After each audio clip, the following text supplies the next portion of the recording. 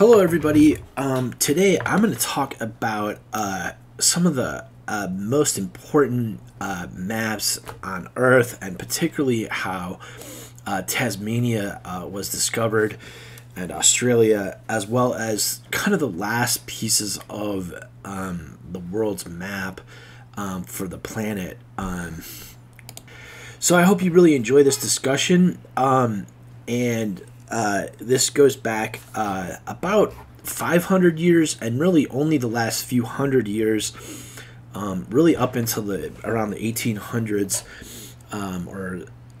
which is really only a few hundred years ago. Looking at how Tasmania was discovered, and basically what some details are about the future of basically the North Pole and South Pole, and some of the expeditions that kind of led to understanding Antarctica as we understand it today on a map. And also looking at kind of like really far future, next few hundred years or even next few thousand years and beyond, of what the kind of like the future of other planets are in our solar system, and how we might communicate both logically and spiritually with all the other kind of major planets and everything really in our solar system. So basically what you're looking at here is Tasmania. I'm going to zoom out a little bit so you can see what's going on. So basically it's a very mysterious island, and you can see on this map, and it basically points to Antarctica. And there's what's called the magnetic pole, which is right in this region here. There seems to be a very mysterious fault line that splits in three ways right here. And basically, if you follow that straight down, you basically go off a little bit off to the left. As you can see, there's some earthquakes heading off there. That will take you essentially to the magnetic South Pole. And what you'll notice here is that actually New Zealand shows up here on this map. And we're going to look at some details here about how this all kind of, how the maps kind of came together. On the northern side, you basically see this very mysterious point here. And what you see is, if you trace this across Antarctica, which we'll hopefully try to do here in a moment. So sorry, it's actually very slow, but what you'll notice is that this points not only to this magnetic pole, but it actually also points to the tail of Antarctica, as well as the tail of South America here. So you can kind of follow that across. And I just wanted to kind of get an overall picture so you can see how Tasmania fits into basically everything else on the planet. I'm going to have to zoom out here, because it's just so much information and it's not really moving around very easily. All you'll be able to see right now is the major fault lines on this map. But there's actually an interesting concept. This plate here, a lot of people consider even another continent. It kind of shows up. It's one of the largest kind of land masses. It's a reverse boot. You can see the boot kind of pointing out this way. There's kind of another boot going that way. It's kind of a hidden continent that a lot of people talk about. So I wanted to talk about a couple things here as we look around at what's going on for the entire planet. So the early when we zoomed out and we looked at basically the entire planet, you'll see this major cloud formation kind of swirling over here. You'll see these clouds oftentimes kind of pick up and then heading down here, and then there's another cloud range heading out here, and it actually goes right over the islands here, and oftentimes it flows even further up north, as you'll see in the Solomon Islands, and you'll see it kind of track with the earthquakes and other regions. So I'm really sorry this moves around so slowly. It's just there's so much information on this map. But basically what I wanted to highlight is that at the time, originally Europe was fairly well mapped. That started about 1,000 years after the death of Jesus, and then basically in around the year of 1100.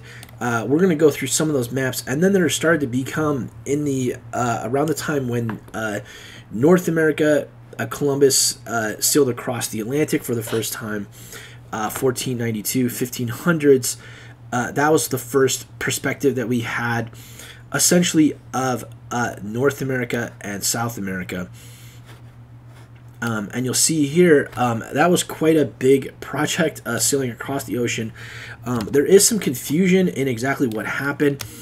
He actually sailed more towards the warmer areas, not really towards North America. He actually sailed a lot into the Caribbean. So it's a little bit confusing history sometimes. And so you'll see in early maps, they'll actually map the Caribbean here, and then even parts down to the Amazon jungle. So really, the last two areas to be fully mapped were really on the poles, right? Which was essentially the North Pole and the South Pole. And it turns out that the South Pole is quite a bit colder. So really, Antarctica and really Tasmania was the last area to really be fully mapped on our planet. And you'll kind of see that in the maps here.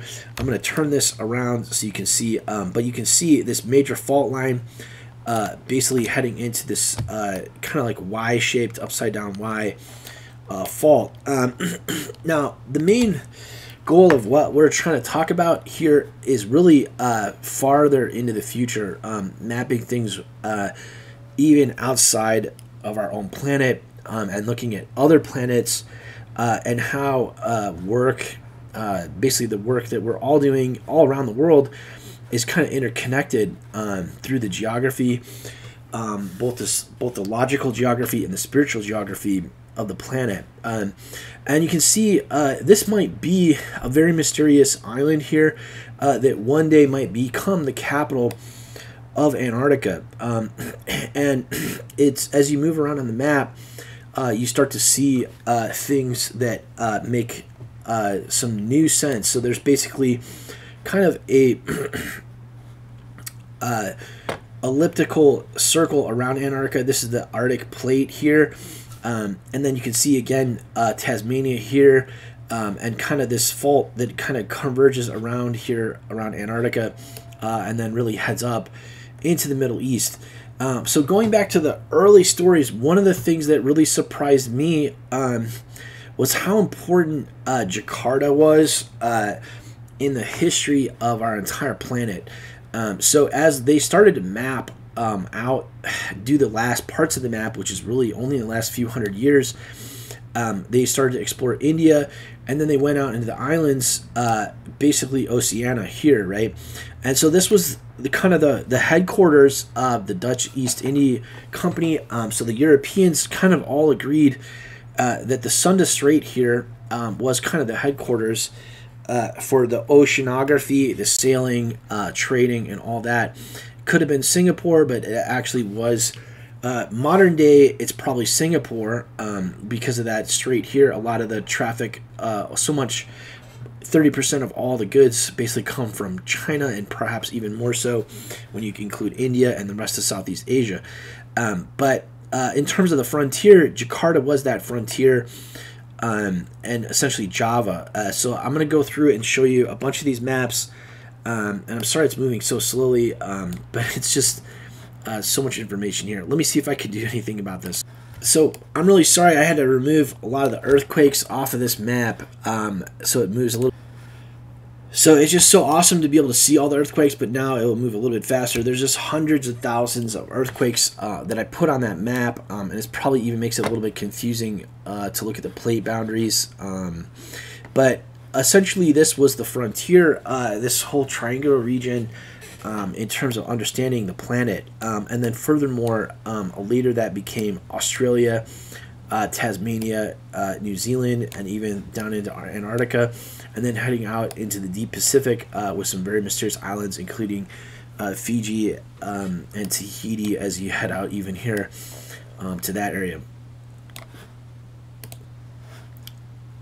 So before we get into all the details, I wanted to show you a couple more maps, particularly of Tasmania.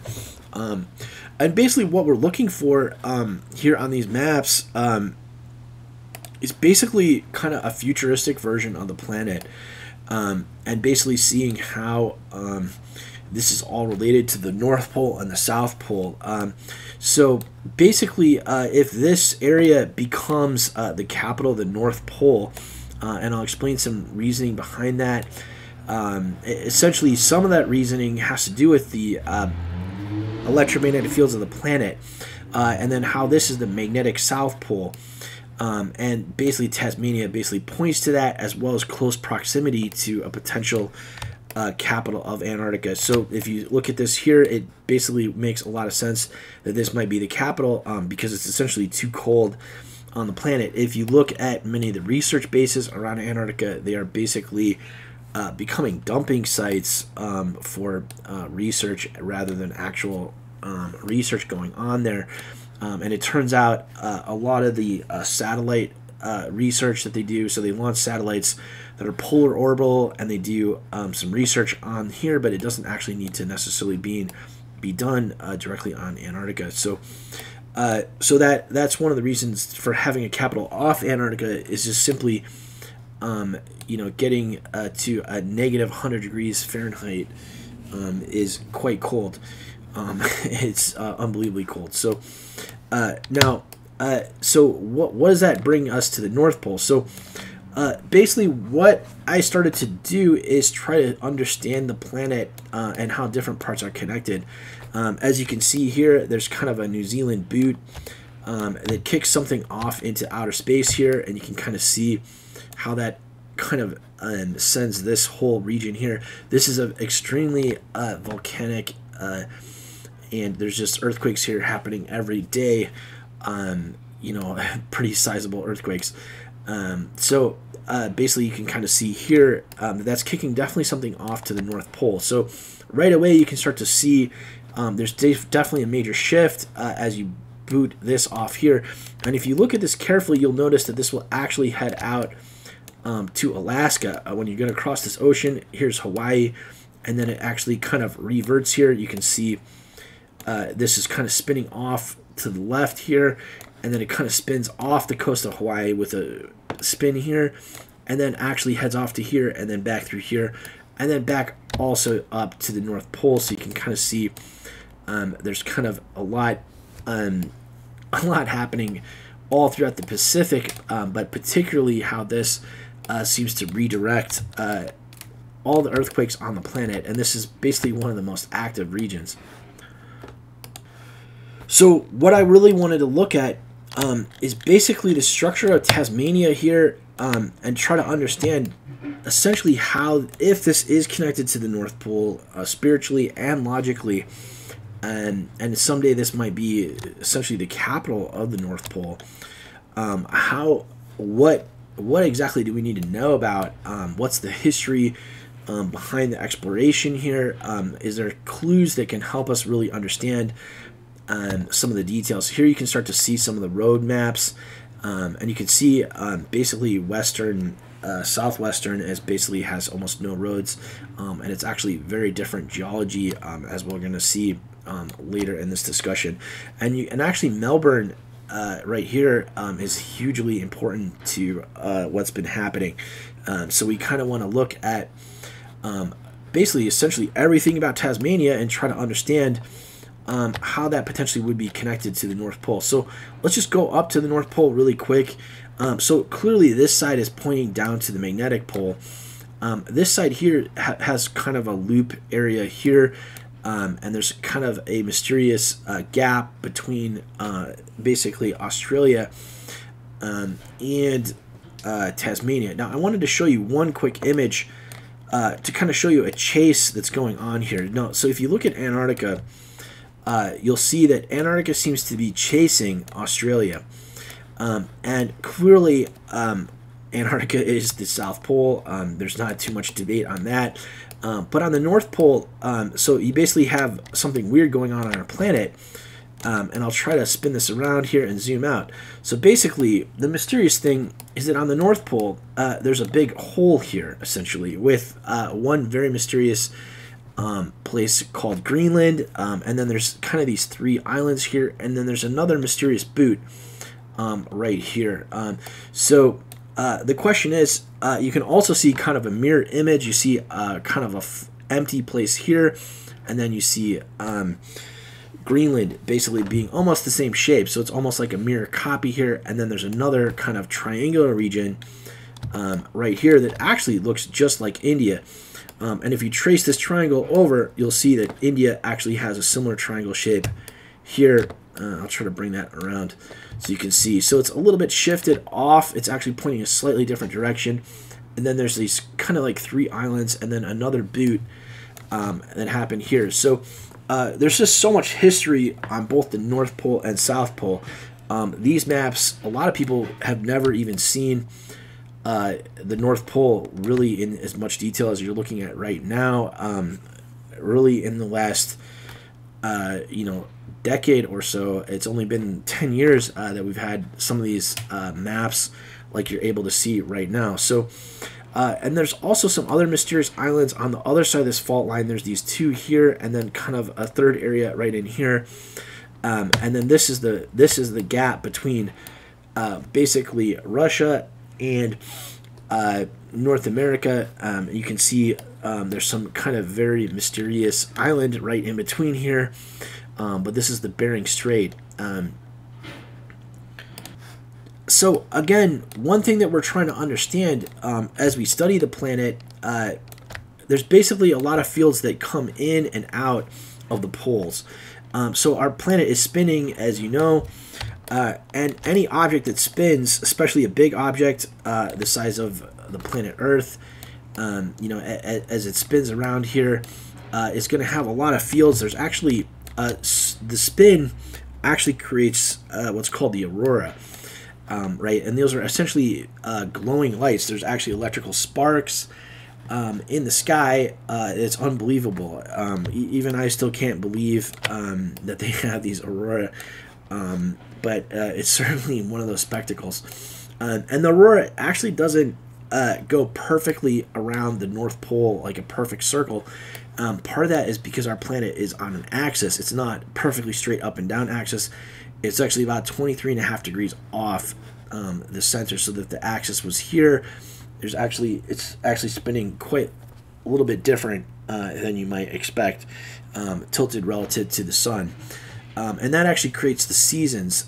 So if the equator runs through here, that basically creates this 23.5 degrees, essentially 30 degrees from either side of the equator, becomes a tropical region.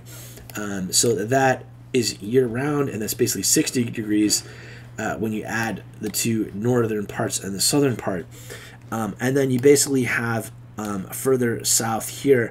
And we're going to talk about what happens. There's actually something very mysterious that happens because unlike anywhere else on the planet, this ocean can actually circle all the way around. There's a little bit of a break right in through here, but essentially the currents spin around Antarctica, and the waves get to be the tallest on the planet here because they're not stopped. They just keep going around in circles.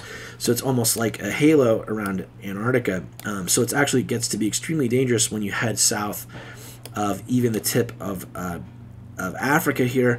Any further south than that gets very dangerous sailing. There's 40-foot waves. So a 40-foot wave, I don't know if you can imagine 1 foot, but you multiply that by 40.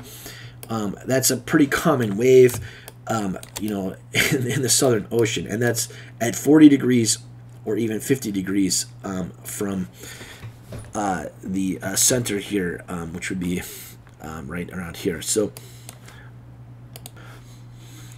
let's go back to Tasmania again. So the shape of it is actually quite unusual. If you look at it, sorry, I messed up this map a little bit here. Let me zoom out.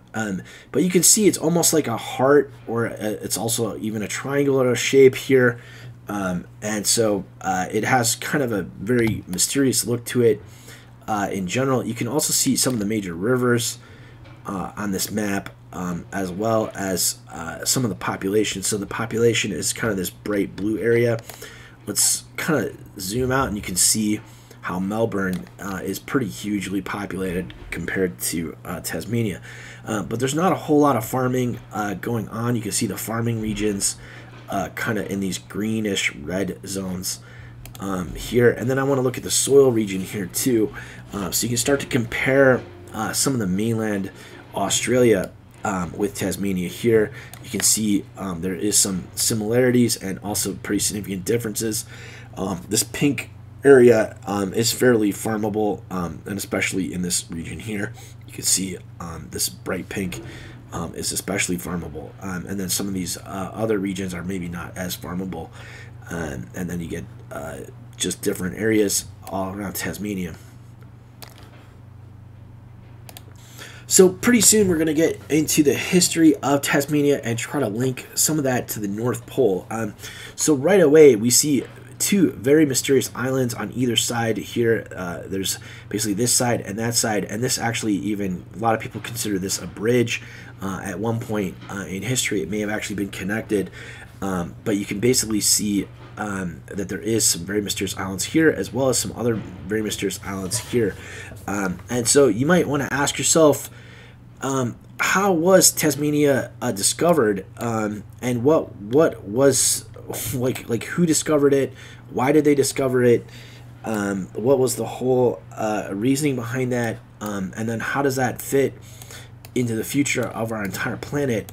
This small island here that somehow seems to point to this magical South Pole, very close to this very strange boot.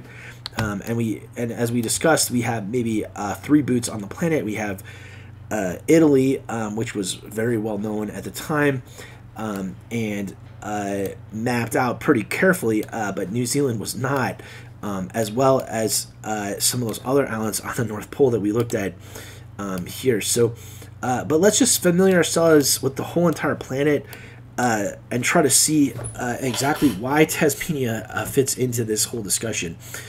So I want to discuss a little bit more on both the spiritual side of the planet. So as we look at the planet in a new perspective, because we're thinking about things beyond our own planet now, and how everything is connected to the universe, clearly the poles matter a lot because of that kind of aurora effect. So for me personally, I was really interested in how the planet may communicate with the entire universe, right? So the question here is that if you're following kind of the concept that the Earth is alive, and that it has essentially something that looks like a brain here, as we can all see, this looks like at the top of a brain and perhaps even a spinal cord here. It makes a lot of sense that the communication would actually go through essentially this brain of the planet prior to going out into the universe. And as you see, the aurora will kind of be sparking, connecting with the sun, as well as deeper parts around the galaxy and other places. So a lot of this may seem a little bit mysterious at first. You might say, well, how is this even possible? I thought the planet was just a bunch of different land masses. What is really going on? How is this even possible that there's actually something really spiritual going on here, not just flat Earth kind of concept spiritually about the entire planet. So basically, what probably as a kid, one of the first things you notice is these boots. This looks like a leg, and then you also notice Italy has that. And there's many other shapes you'll start to see. This triangular region here looks pretty mysterious. We also have another triangular region here, India. Why does India have a point here? Why is there an island here? Why is there another island here? You might start to notice, look, this looks like almost like an elephant with an eyeball here, and then maybe a nose in this region, and then maybe even an earring. They call this the Horn of Africa. There seems to be 2 canals here. Is this, what does that mean spiritually? Is this perhaps an ear entirely for the planet? So as you start to put the pieces of the puzzle together, we're still looking at Tasmania. I wanted to keep the discussion pretty logical because sometimes people get pretty afraid when we start talking about how to work together spiritually across the entire planet. They say, wow, This is pretty far out discussion. I don't know if I can quite handle this.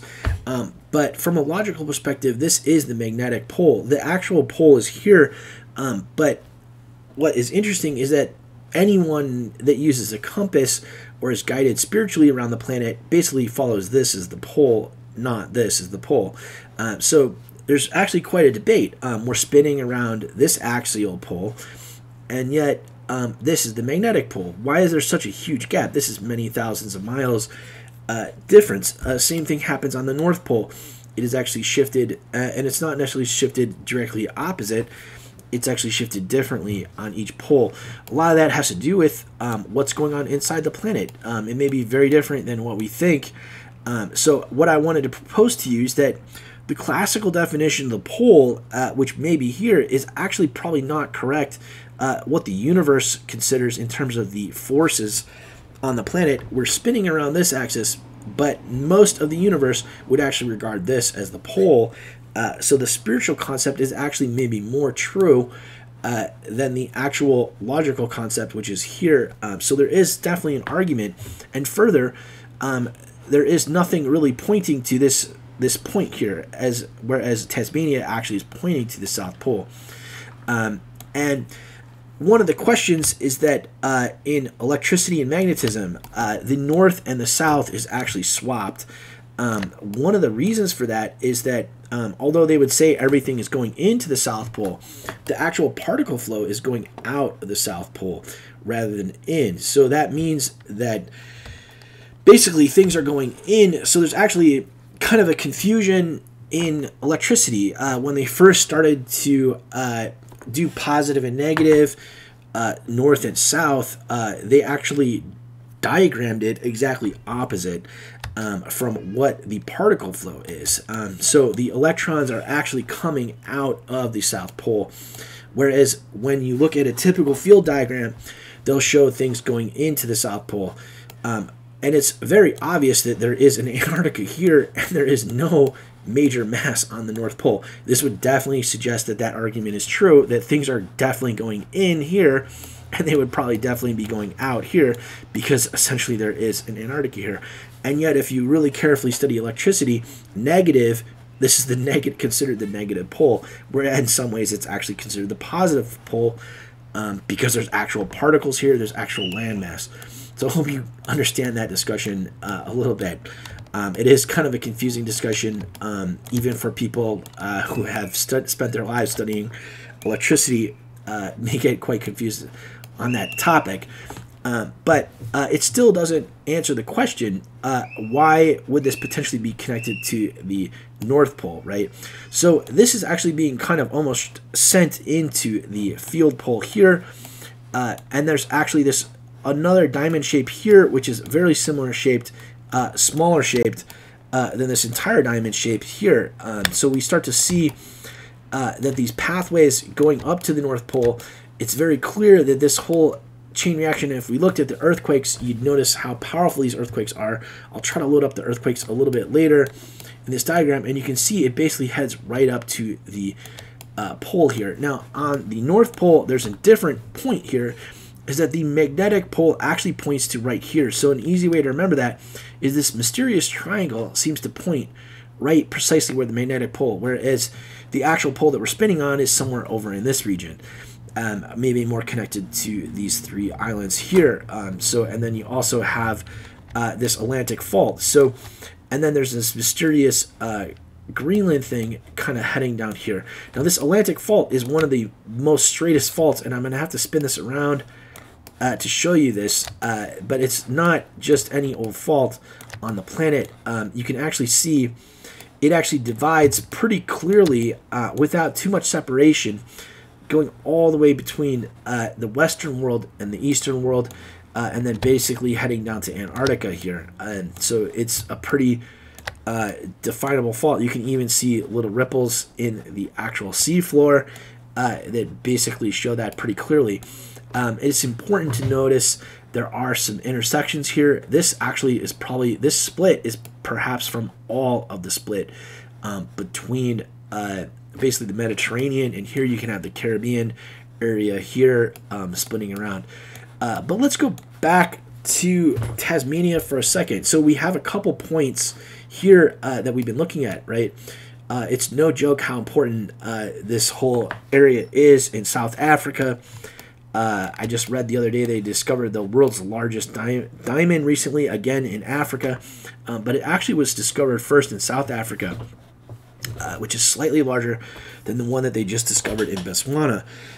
But so there's some very mysterious forces happening in South Africa, particularly for mining and some other things. But basically this goes down around here, and then we head back to Tasmania. So again, I wanted to remind everyone that it looks like Antarctica is almost chasing, and it even seems to fit almost perfectly right into this pocket. So it shows that in some ways this may have been spiritually the entire Australia may have been spiritually misplaced on the North Pole. So that's an interesting discussion essentially to have about Antarctica. And here you can see Antarctica again, kind of a northern side and a southern side. So it may actually, there is a lot of evidence to suggest that this shape here in fact could fit on the North Pole almost exactly. So that's a very mysterious question, making this possibly even the capital. Now we also have this point here. I'm going to pause this because I've probably gone through so much information that a lot of people are a little bit dazed and confused about things. But wherever we are on the planet, we're trying to work together here. And what I wanted to highlight is that this is all new information. Understanding the planet spiritually, no one is really talking about this. And yet our day-to-day lives perhaps even depend, the future of what we're going to do off the planet, what we're going to do here on the planet, may entirely depend on every aspect of the entire planet. Whether you're in India, which is actually quite small, and then you look at the vast size of Africa, whether you live in Africa or whether you live in Europe, closer to the North Pole.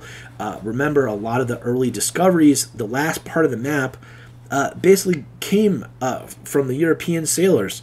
And that's a big, important part of history, the fact that they are so close to the North Pole. And then actually also looking at the role of Africa, if it's very clear that this is a white pole here, what if the North Pole is actually a black pole? And it actually is, because there's actually more ocean up here. The ice is actually melting quite a bit. It's a totally different concept on the North Pole entirely. And then as you get over to, if you live in any of these regions in North America or South America, it's certainly a huge conversation how all the pieces of the puzzle fit together, whether you live in the Caribbean, South America, or even if you're living on Antarctica, perhaps on the tail here, or in Patagonia down here. But you can see some other points, and there's some different things that you'll start to see as you look at these maps. So we're basically looking at a weird point here, which is similar to this missing point. Notice that you have a point here, and a point here. We have a lot of different areas that are kind of pointing to different directions here. But the reason that I wanted to highlight Tasmania today is mainly because it's pointing to the field pole here, unlike any other place on the entire planet. So I'm going to take a quick break here and let everyone think, kind of digest about this. You can go grab a map, take a look at what's going on wherever you are on the planet, and you start to think how all the pieces of the puzzle are fitting together. I'm going to add back the earthquake map onto this. It's going to take quite a little bit of work to do this, unfortunately, and it's going to really slow down everything. But it's really important to see just the earthquakes here on this. So I'm going to hopefully get this all. I kind of divided it up into different magnitudes. So I have 6.0 plus. There's actually becomes a lot less earthquakes as you go higher and higher into the scale here. It's probably going to take completely freeze up my computer, but I wanted to show you this just so you can see this really quickly. So and it still didn't even zoom in all of it. I think I'm still missing quite a bit of the earthquakes here, but you can see there's actually quite a lot less earthquakes here. But at one time this all of these were earthquakes. They had to push this up from the ocean floor. This came from somewhere, and you can kind of see the gap between this distance to here. You can kind of say that at one point this was a very active region, but it shifted basically out to the Butte region. So this gives us some knowledge spiritually about what's going on with the planet, because we can kind of see the gap between here and here, as well as these smaller islands showing a gap between here and here. This is probably a newer island out in the ocean here. In general, we can kind of gauge that based on where the current earthquakes are. And you can see a few earthquakes happening right down here, but not really on Tasmania. So the good news is that Tasmania is quite safe and protected from earthquakes, at least for the next however many years. Kind of measure that time zone based on some of this here. So I finally moved the map. It's just taking a huge amount of time to do anything on this map. So basically it's really slow because of all the earthquakes. But I'm going to try to move this here, and you can see as we kind of shift this, I'm going to shift this down here to kind of get a better perspective. So you can see how this almost runs parallel to this point here, as well as this point here, and then kind of a third point over here heading out into the capital off Antarctica. So I really hope you've enjoyed this part of the presentation. The next part is going to get into some crazy details. As we work on this, we really want to think about how this may be connected to the North Pole. So as we study some of the details, I'm kind of leaving that open to everyone on the planet, because we want to kind of see how a new unexplored island, which is still not really populated, can be kind of change the entire future of the planet here. And I wanted to also mention other places around the planet. It's not just this place. There's a Butte here, there's a place over here. All these other places are extremely important. And don't forget about where you live and how that may be connected to the North Pole and South Pole as we dig into some of these details about basically Tasmania here. So I'm going to have to pause this just because there's just been so much stuff that we just discussed. But I'm going to try to leave this at an image so that we can kind of see a reasonable amount of detail here. So I'm sorry to be back so quickly here, but what I wanted to mention on these early world maps, you may want to go through this document and just take a careful look at it. It's actually not a very good document because actually not a lot is known, and there's quite a lot of debate. I mean, in an early world map, certainly there's only some towns that were mapped, and even the entire Mediterranean. I really like this map here, but I want to show this upside down map. It's one of my favorite. It's in 1154, and it's actually shows Africa on the north. So this is actually showing north is south and south is north, and that's because much of the world that was not known was essentially Africa at the time, right?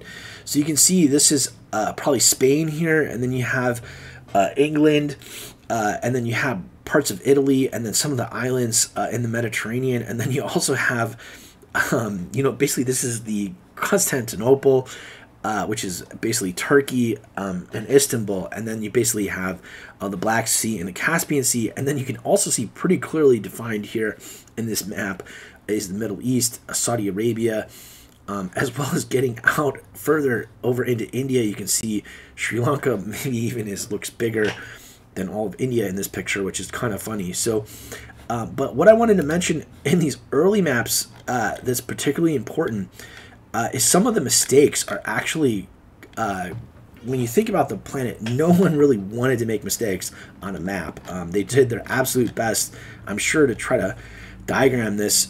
You can see here's an early map of Korea, which I really love. Very accurate shape there on Korea. And just so many other maps here to look at. Like I said, these are not necessarily the best, but it really took almost 500 years. You can see this is a really interesting map as well, because you have a very accurate diagram of Africa here at this point, and then you can start to see the Caribbean with probably Cuba, and then this really pointy area being Florida, right? And then you have maybe Haiti, Dominican Republic, Jamaica, Puerto Rico, and then even getting down here into Brazil and the Amazon. So that's actually pretty accurate. But some of these mistakes that I wanted to highlight are actually super important, right? Because it's going to help us. At the time, remember, there was no really good compasses. Do not work. It's not, if you actually work with a compass, it will actually, they had to use the stars to guide them, because the compass will be shifted off because the electromagnetic field is not straight. And the more you understand about that key, the more you'll realize how useless a compass is. It's actually, out in the ocean, it can be a complete catastrophe trying to sail around the world with a compass, because it can be off by like 90 degrees at some points on the planet. So what I wanted to say is that a lot of the navigation was actually spiritual at the time. Like, the sailors had to use the wind, they used the stars, and they used the weather to kind of guide them. You know, if it was a bad day, you know, if it was a bad month even, you know, they're not going to be sailing out into the deep parts of the ocean, unexplored lands. So you can see there's some mistakes here. This mistake is actually very interesting because these points actually resemble a lot of the mistakes that you see in Australia.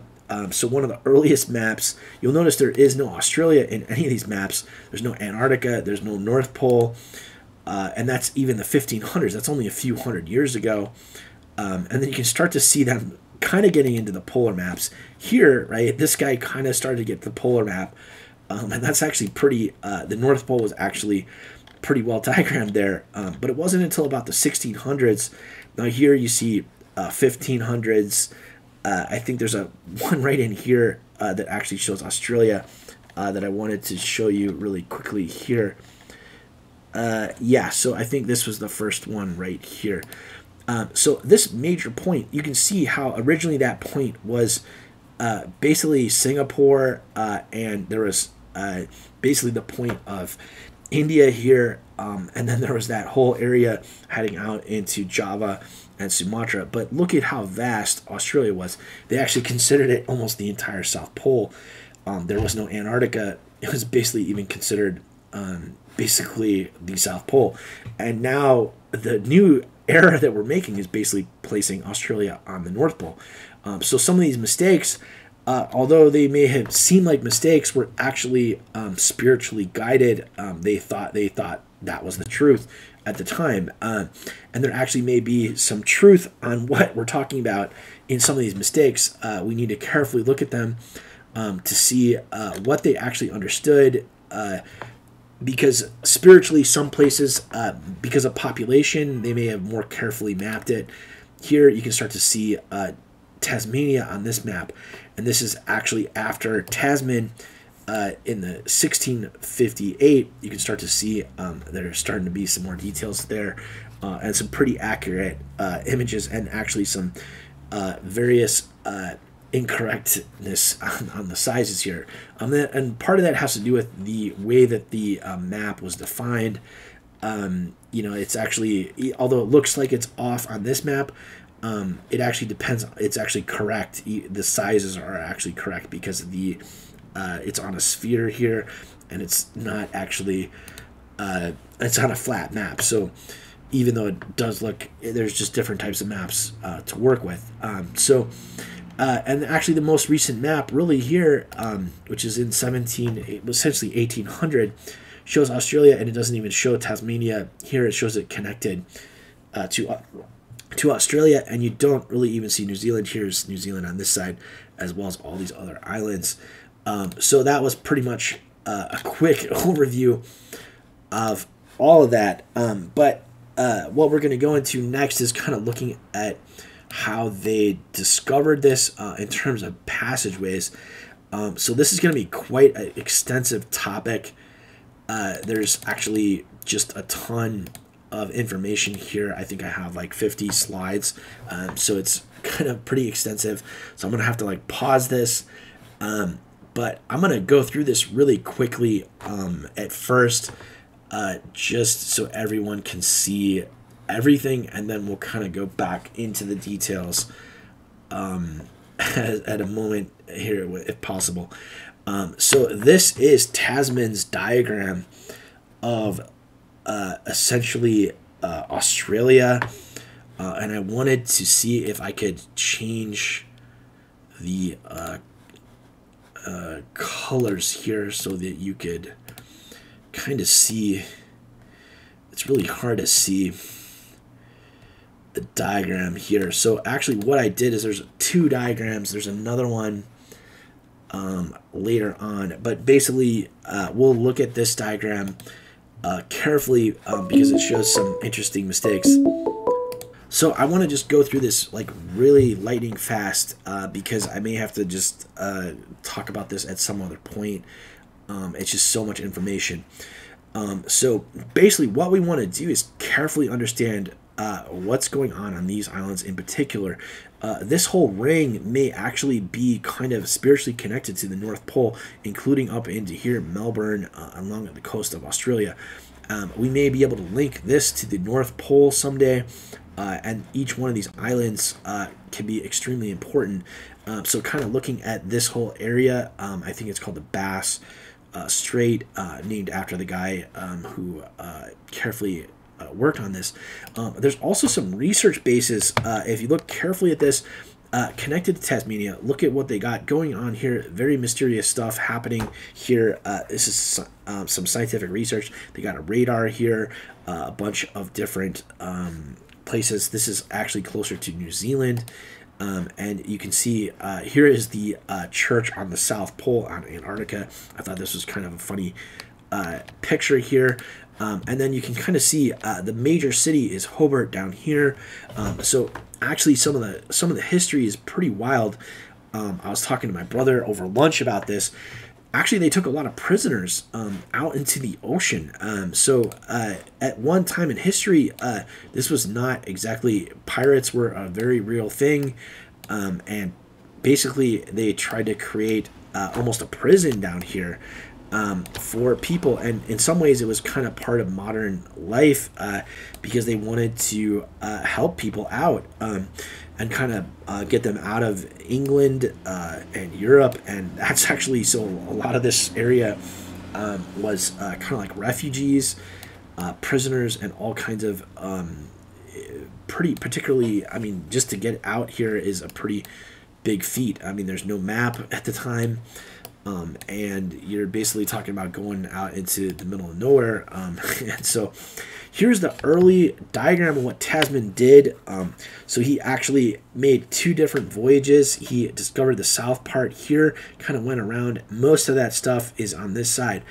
If you're familiar with sailing, it's a really big deal to have a place that you can dock your boat next to the ocean. So basically what I'm talking about is marinas and stuff. So if you look at the coast here, there's just so many, it's much more intricate in here.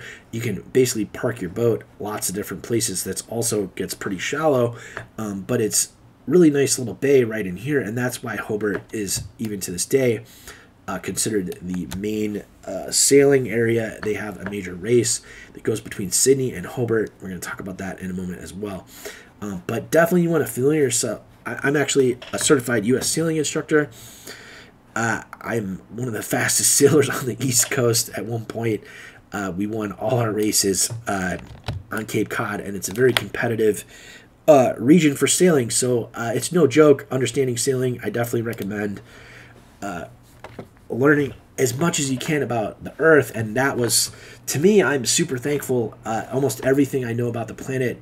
As a kid, I would spend hours and hours listening to the planet on a sailboat because we learned to race very fast. So here you can see the Tasman Sea.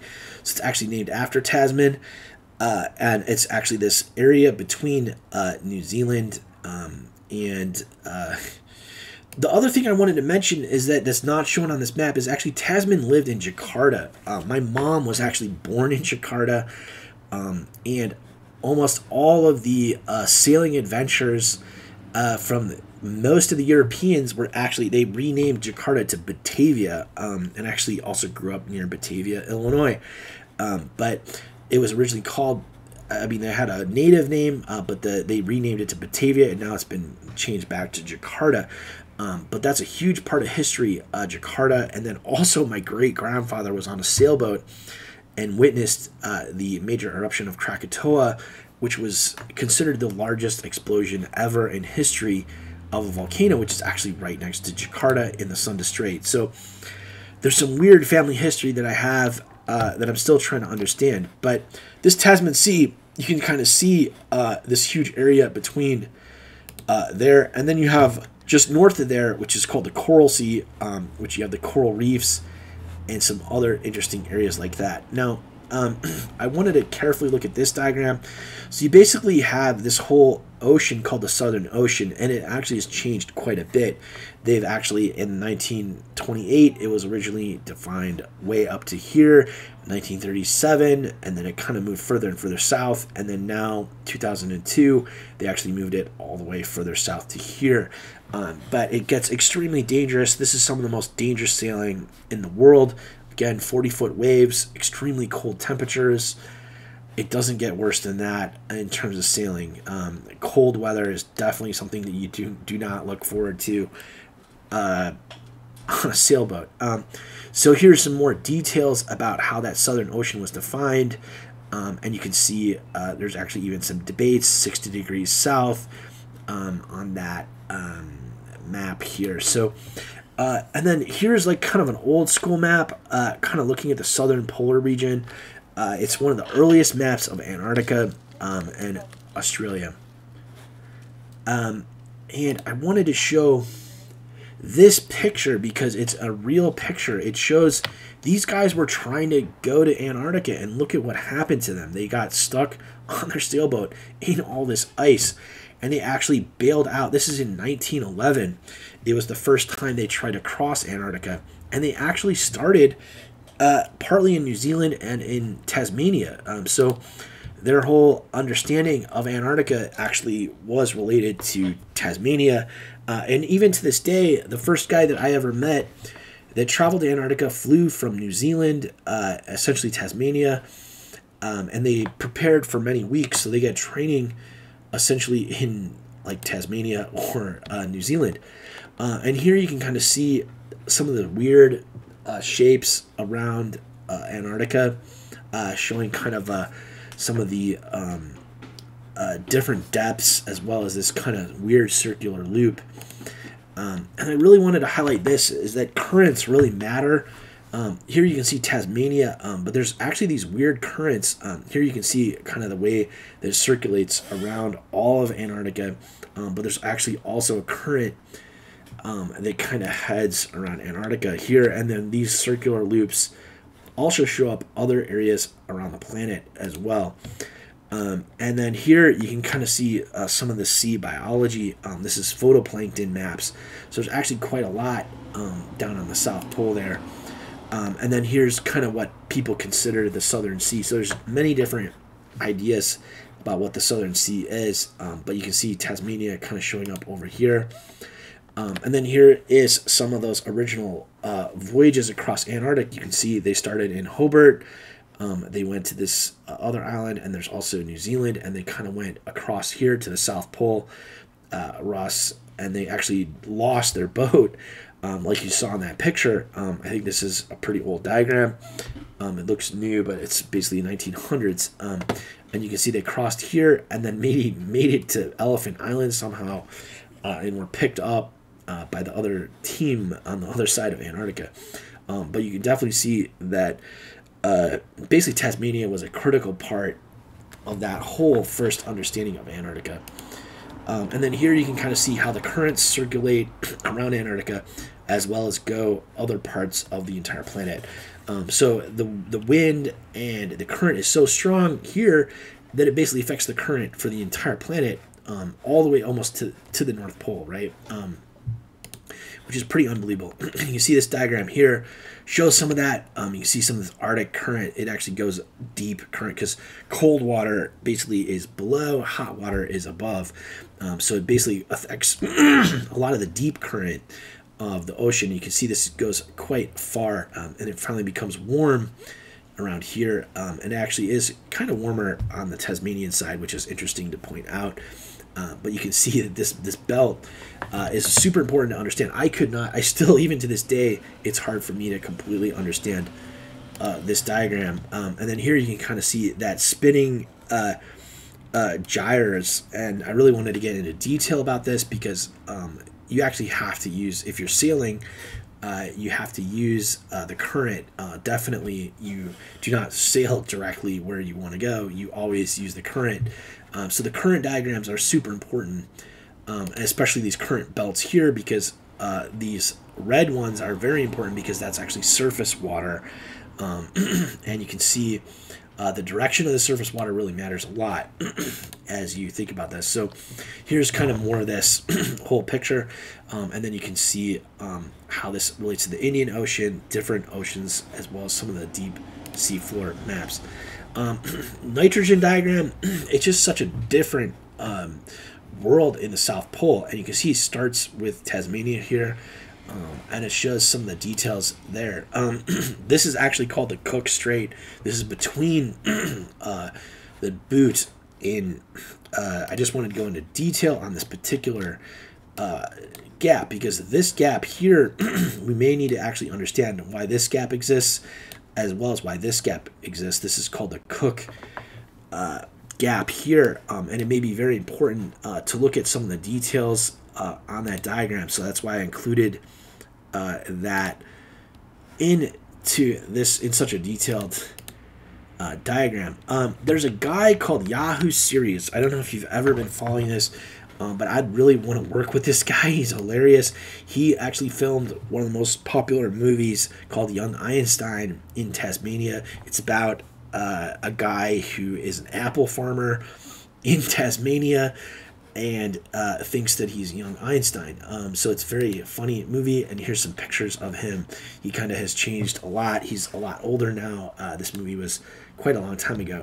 But here's one of the best diagrams I could find, and this basically explains how important, you can see it's labeled as Batavia here in this diagram. But yeah, it all started in Europe, but they had to travel around Africa, and then they actually stopped in India, and basically it's a big question of colonization there. But the headquarters really was right in here, and you can see basically shows some dates here, 1602, Java Island, and really it doesn't even show anything about Tasmania in this diagram, but a lot of that operation, even Tasman himself, ended up moving back to Java, which is where my mom was born, coincidentally.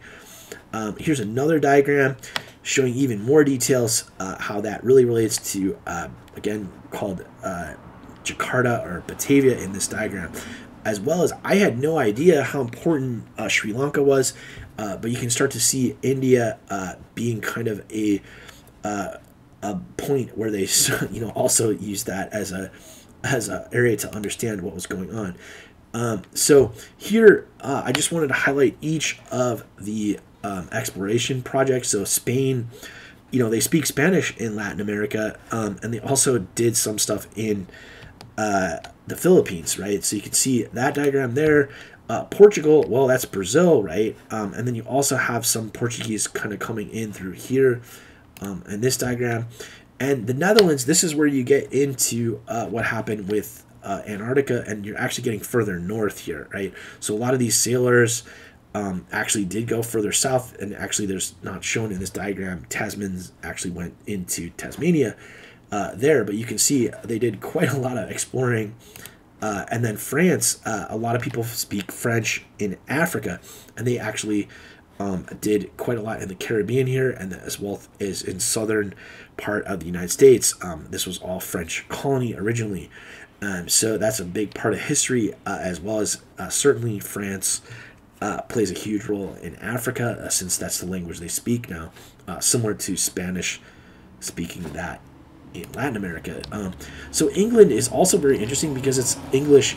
The English in Australia. So this diagram doesn't really show everything, unfortunately, but it does show quite a lot. I mean, they speak English essentially in Canada, and you can kind of put some of the pieces of the puzzle.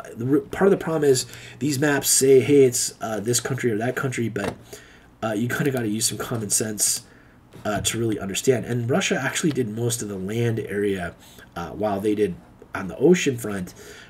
Russians actually worked on the land there. This map was really cool because I started to realize how important religious stuff was. If you think about it in the United States, or even in Latin America, or even in India, or even Japan, or even in a lot of this was actually religious related stuff. So the stuff that we're talking about, whether you're working for a company, a big company, or a small company, spiritual stuff definitely plays a huge role. I mean, every single one of these pretty much was a religious event. They went to these different parts of the world, and I have friends who are missionaries, and they're still doing this even to this day, visiting foreign countries, trying to understand the world through a spiritual perspective. And actually that worked. It wasn't about, the worst things they did were terrible, but a lot of the good things that they try to do were spiritually minded. So here's basically showing all these diagrams about Australia, and you can see it's really in the 1800s. A lot of this diagram here, you see the 1600s. Originally, Tasman did do his, you can see down here in the bottom, it shows 1642, basically going through the southern part. He was a complete nut to go this far south. I mean, this is the most dangerous waters on the planet. You have to have a very solid ship. I mean, we're talking about wooden boats back then, 1600s. You have no I mean, there's just no knowledge of what you may see or hit, and you have to, I mean, you can't be, if you're sailing at night, you can't, typically the wind dies down at night, so you're not sailing at night, thank God, but it's such an amazing feat. And you can see Cook came back, and perhaps, although he's more famous than Tasman did a lot of the original work, so you'll see Cook's name all over this. But by that time, the 1700s, they already had many diagrams of how the world was. And then here you can see Cook basically really nailing it on this New Zealand portion.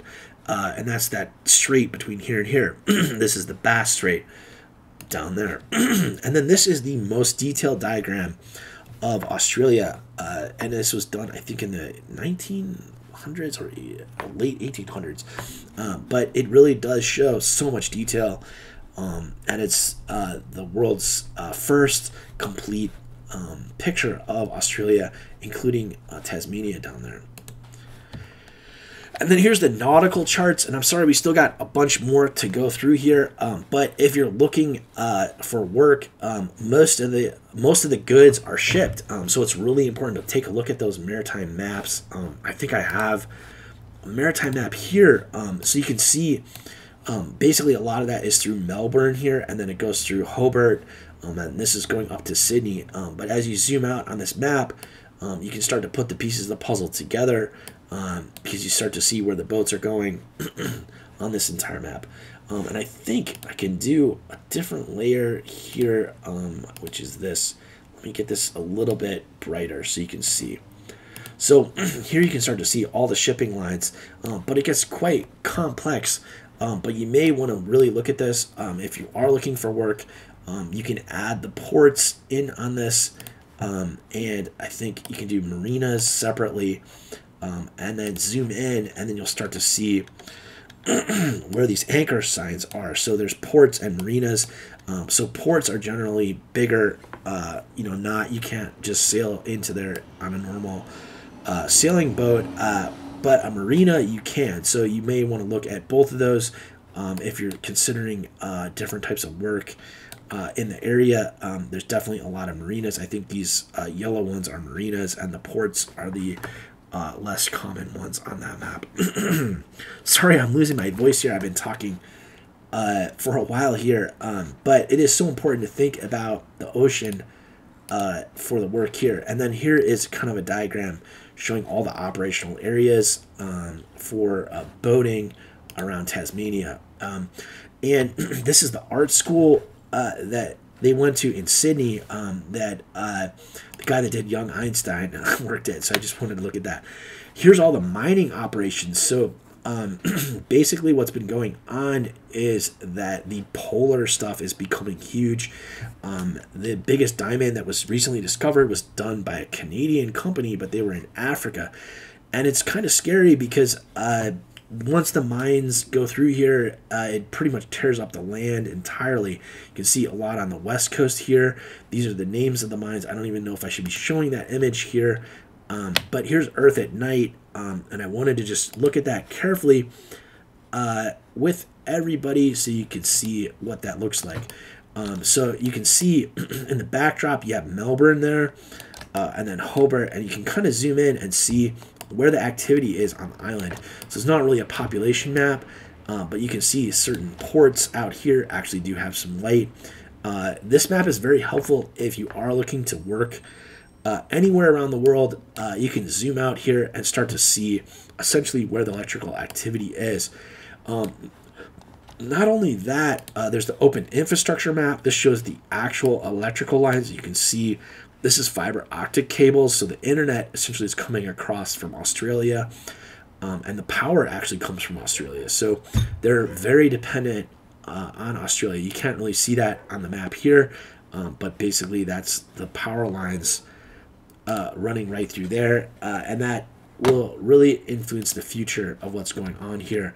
And then the USGS map, I always like to use, you can see one earthquake in the last 30 days.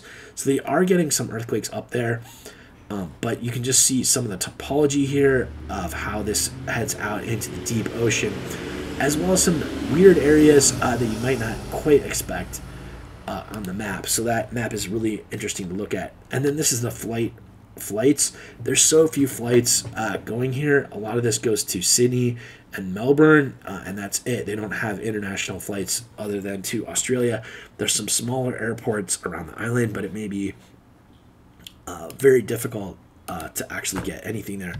And then here again is the infrastructure map that I think we already looked at. And then you can see kind of the population. I did a quick little population thing here. And then the main part of the island, there's definitely a lot happening on the north. So in the far future, how this is connected to the North Pole will be very interesting, particularly this city here for farming, because this is probably more of a farming town here, whereas this is more of a seaport here, and it's actually further south quite a bit, and it's actually colder down there. Here's kind of a zoom in of what's going on in Hobart, and you can see there's definitely some population outside of the main city, and then some more details looking at even further out to here, and you can see some spots in here as well. And then the soil map you might want to look at, because it's definitely not farmable on this side of the island.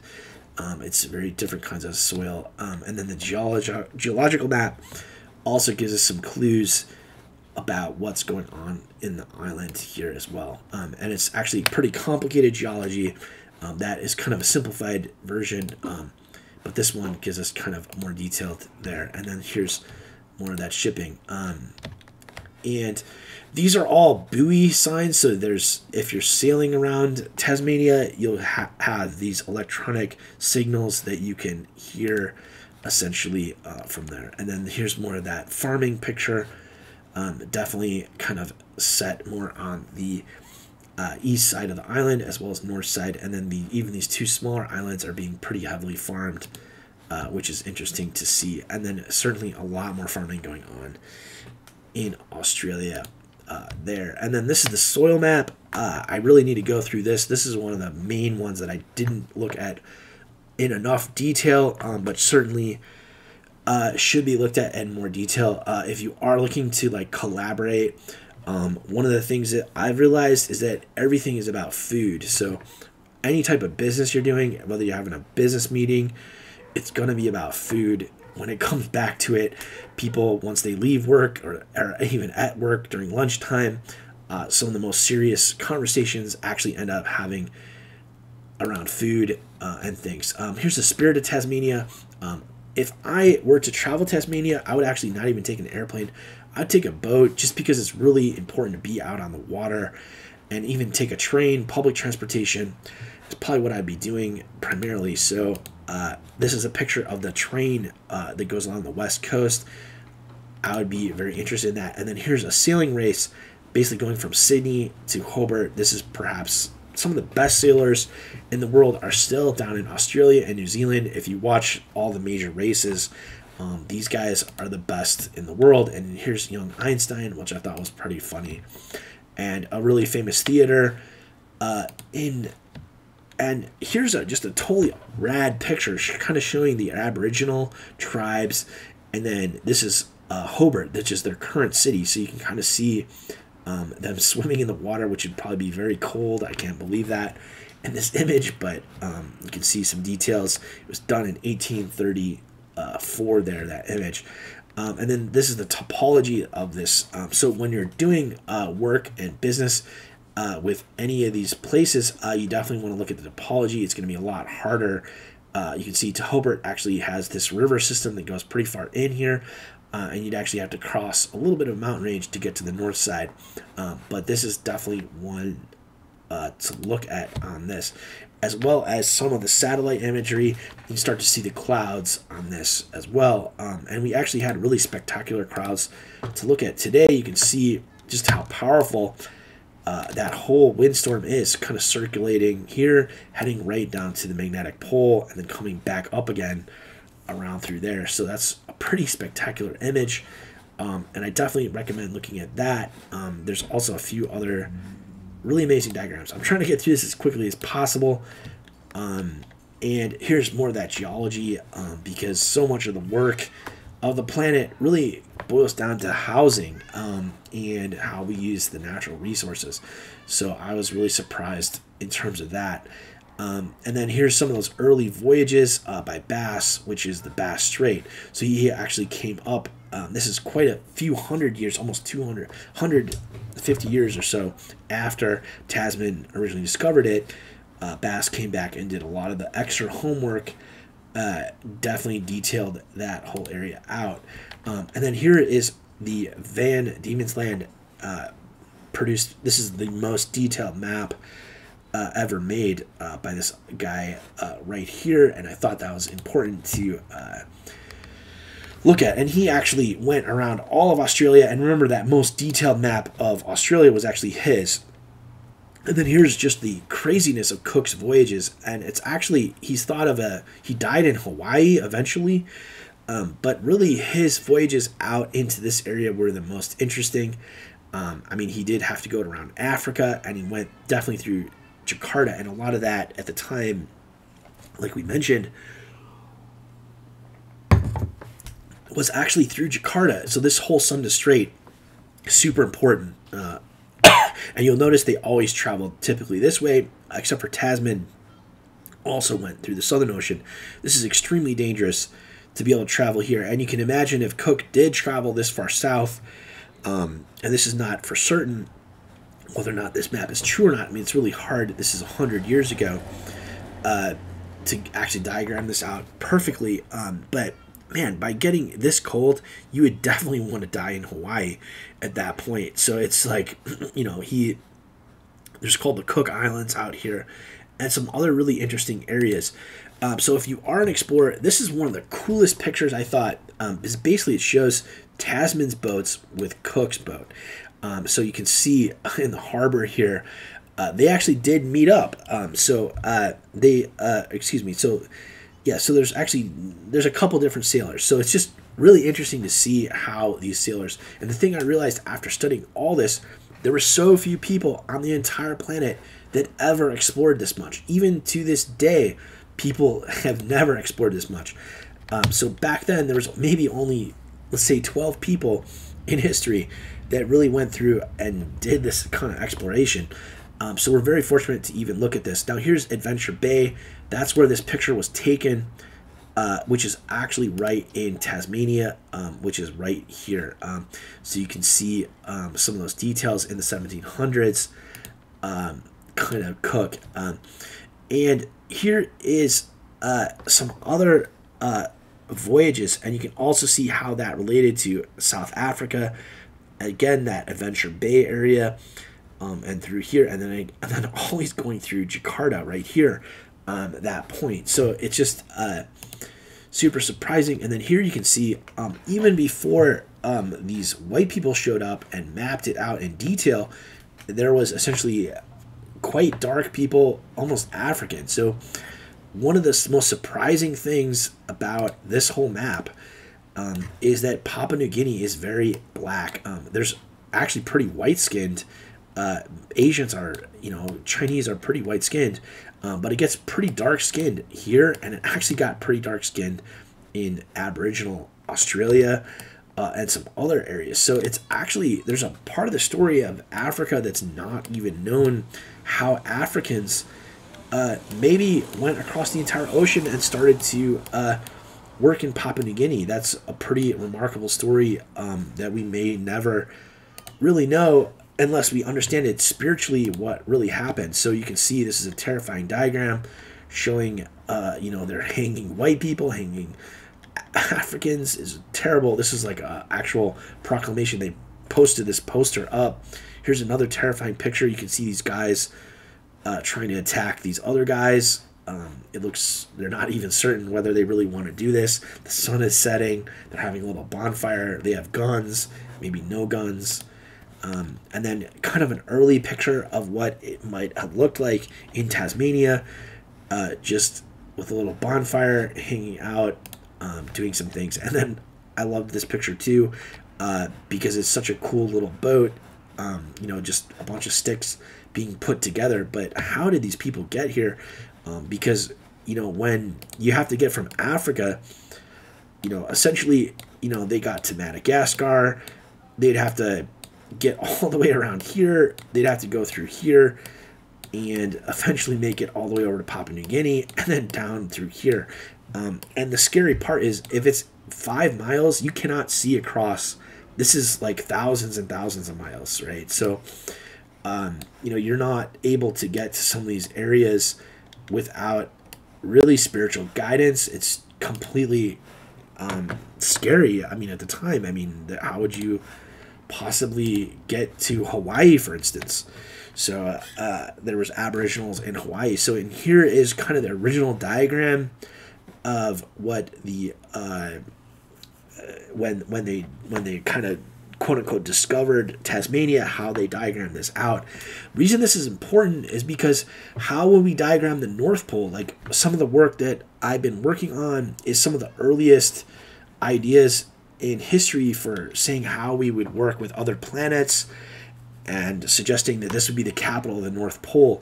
Some of this deep history still remains to this day because of the geology and because of the landways and because of the cultural things. It's really important to look at all of the diagrams. And then they're also having huge power problems in Tasmania. So they're starting to do hydroelectric. You can see this dam does not look very solid. It looks like this thing is going to fall apart any day. And then part of the story is this, is that I wanted to come back to it, is that these were refugees, these were prisoners, criminals. It was not who you thought.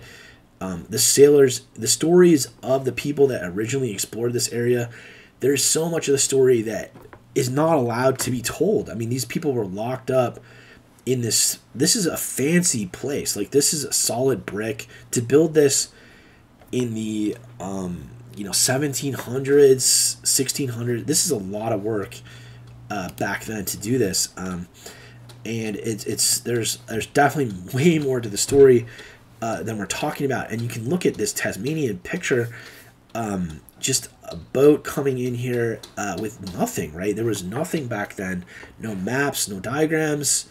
It was extremely mysterious land, and look at this bay. Like, it's just out of this world kind of picture, and you can see there's a little lighthouse right out there, but it's an extraordinary land to understand. So and this is basically pointing out to the magnetic pole, very mysterious. And I really wanted to get into every single tallest mountain on Tasmania. I went through and looked at a couple of the peaks, and I was surprised how far north it is. So on this map, a lot of the peaks are actually in this region, and up in here, they're not necessarily over here.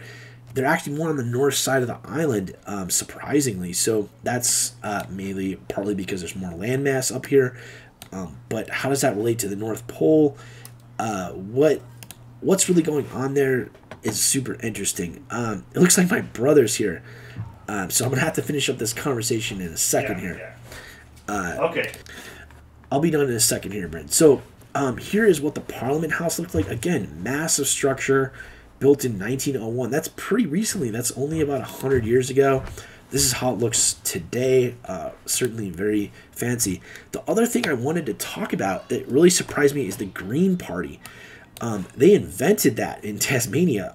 A lot of people, like in California, out west, and in Europe, they say, "Hey, I want to be part of the Green Party," but that all started in Tasmania, and actually how that relates to North Pole politics. You can see right up here in Silverbald, there's actually Green Party already up there, but it's heavily thought of as Australian concept. And that's what is the Green Party? They're basically saying environmentalists. They're saying, fight for the environment and things like that. So that's a super awesome history of Tasmania that needs to be thought about carefully, especially as we think about off-Earth concepts. There's going to be radically different perspectives as you go towards the North Pole and South Pole, as well as in all these, every part of the planet has some different ideas. And look at this picture. I just can't explain this whole picture here. And so I can't remember. So yeah, this is Lake. Let me just read this out here. So it says, where is this? Oh gosh. So it's Lake Peddler from Mount Eliza. So I don't know. That's an unbelievably awesome picture.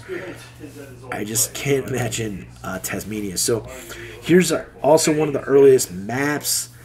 I'm sorry, my brother's on the phone right now. It's kind of making it a little bit confusing. He came over to help me out with the house.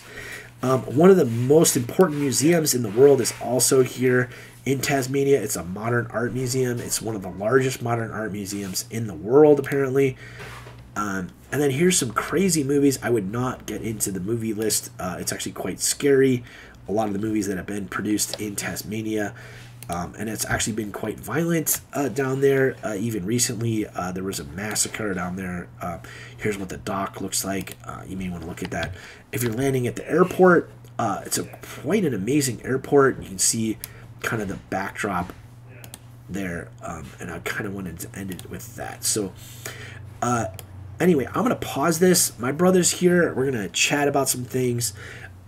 We just went through a lot of information. Is there any just to be sure that so wherever you are on the planet, there's going to be a lot of different ideas and different people to work with. All right, thanks a lot, Elliot. Appreciate it. Yeah, so basically this has to do with the entire planet and also the future of how we understand kind of the thinking and the philosophy of our planet, right? It's just one small island in that whole discussion, and it's my computer's kind of like crashing here, but all this is connected to everything else. Right here you basically have these mysterious islands, all this heading up to the Philippines. Another on the opposite side, you have Taiwan, Yunnan Island. You have and the other perspective is it's not just about the islands. That was one small island that we looked at, but we're actually talking about vast land masses. So yeah, it was Tasmania, but look at the size of India here, and then just the vastness of Africa, and really the rest of our entire planet, wherever you are. So really what we're trying to say is how a small area really matters, like Tasmania, and excuse me, looking at how that fits in.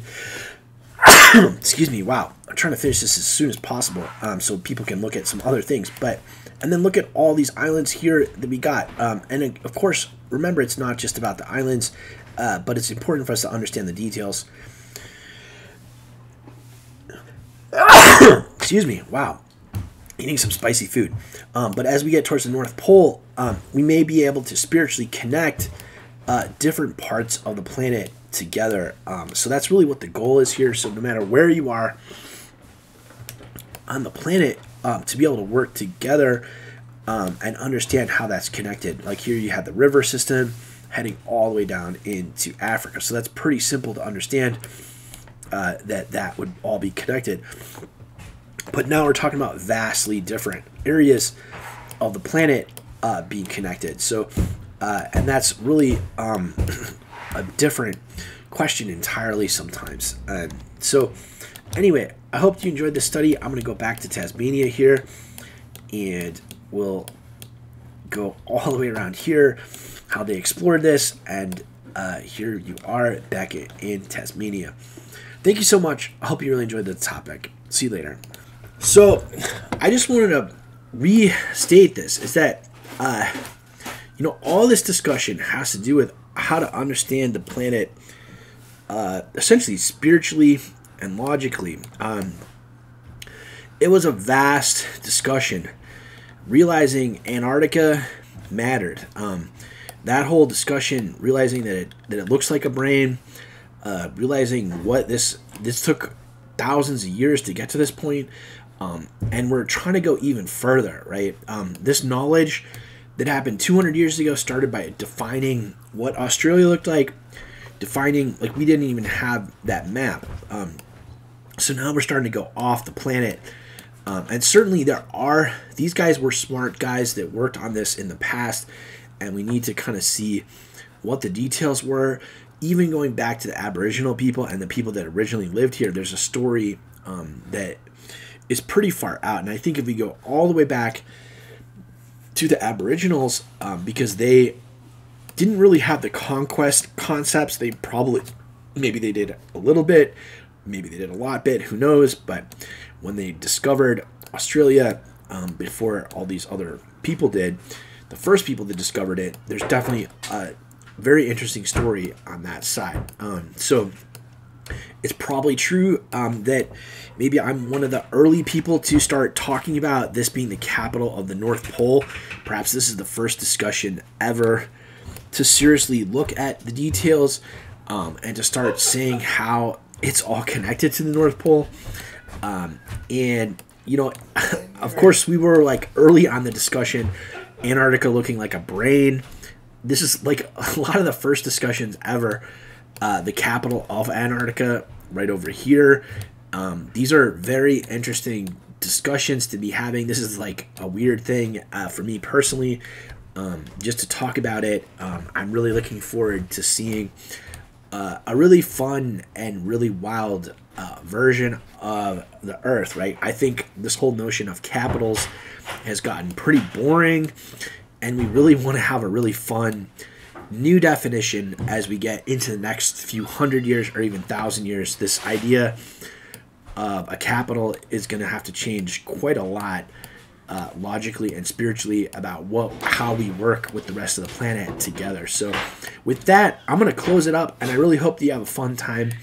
And if you have any questions or you want to try to work with me or discuss these topics with me, send me an email. I don't really check email. Probably best to text me or contact somebody in my family, and we can try to get together and talk about it.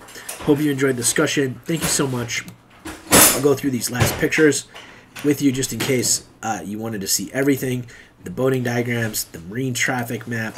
This is the geology map. I'll even zoom out a little bit so you can see what this looks like here. It's kind of crashing on me at this point because it's so much information. But here's the soil map. You can see the soil gets quite complicated as you get up here, and then you can see Melbourne, and then you got Sydney, some of the population, and then some of the infrastructure. This gets pretty interesting as you get towards Sydney as well. And this one had to be reloaded, but let's see if it loads up here fast enough. And you can see the flight map. This is a live flight map. You can see quite a different story as you get towards Sydney and Melbourne. So if you're trying to fly down to Hobart, it's actually quite difficult to get there. And this is the last earthquakes in the last 30 days. And you can see this loads up a lot faster, but essentially it's all happening right in here as you get towards Fiji, kind of kicking that all out. And then here is the global map for the lights and Earth at night. And you'll see Perth, Java is, even to this day, you can see up in here in Indonesia, definitely well lit place, and then New Zealand being quite dark. So it's actually quite a different perspective. You could probably spend a lot of time just looking at just this map here. And then here's the mineral map. I think if I zoom out on this, it's going to go crazy on me. It just takes a really long time to load that. And then here's the last and most detailed map, was in 1811. You may want to take a look at that and then go through and look at all the world maps. Okay, thank you so much. And I really hope it gets really awesomely fun to look at the planet, as well as remember to look at how this relates to the entire solar system and to the universe. So when I looked at this first, I started to think really wildly about how this is related to the entire universe. And that was a really exciting topic. Thank you so much.